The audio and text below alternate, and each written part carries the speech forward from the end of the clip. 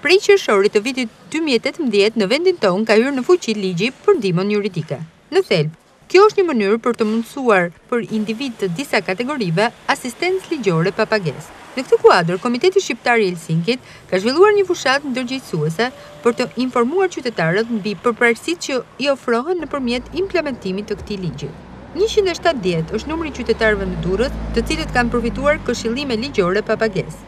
Kjo ndihmë konsiston në ndihmën juridike parësore si dhe ndihmën juridike dytësore, po ashtu edhe në përjashtimin nga taksat dhe shpenzimet për ekspertët.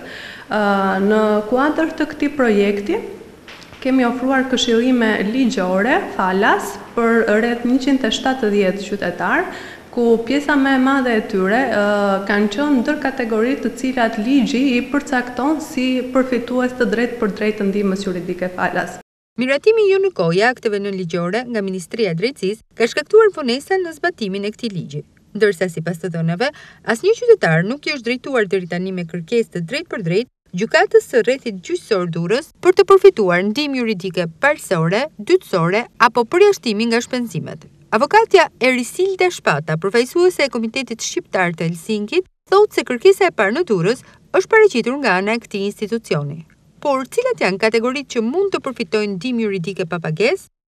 Është një kategori që ne quajmë kategoria e veçantë dhe konsiston në viktimat e dhunës në familje, në viktimat e abuzimit seksual dhe të trafikimit, në viktimat dhe të miturit, si dhe të miturit në procesin dhe në çdo fazë të procedimit penal, po ashtu janë persona të cilët gëzojnë një status të veçantë, statusin e të verbrit ose personit me aftësi ndryshe ose aftësi të kufizuar, dhe po ashtu kemi edhe persona të cilat janë pjesë e skemës së ndihmës shoqërore.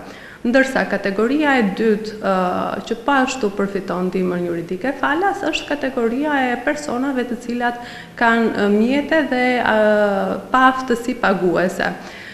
Konsiderohen si persona të cilat nuk kanë mjete dhe aftësi paguese për të përfituar nga ndihma juridike, ata persona të cilët nëse jetojnë në një familje, të ardhurat për frymë të secilit antar të familjes të jenë më pak se gjysma e pagës minimale në Republikën e Shqipërisë. Kërkesën për ndihmën juridike falas, qytetarët kanë të drejtë ta marrin nëpërmjet qendrave të specializuara që duhet të ngrihen pranë institucioneve shtetërore si gjykata e rrethit apo bashkia. Në Durrës, momentalisht nuk ka një qendër funksionale. Ndërsa, për ndihmën juridike dytësore, mund të plotësohen formularët përkatës shoqëruar nga dokumentacioni i kërkuar.